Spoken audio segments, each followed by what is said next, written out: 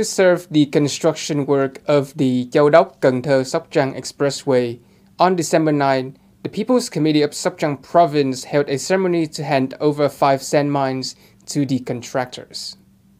With reserves of more than 11 million cubic meters, 4 contractors were given control of 5 sand mines located in 3 districts of Kế Sách, Cù Lao Dung, and Trần Đề in the province of Sóc Trăng. The contractor is required to prepare documents to register the area, capacity, volume, methods, equipment, and mining plan after being given the mine documents, even though this is done through a specialized procedure.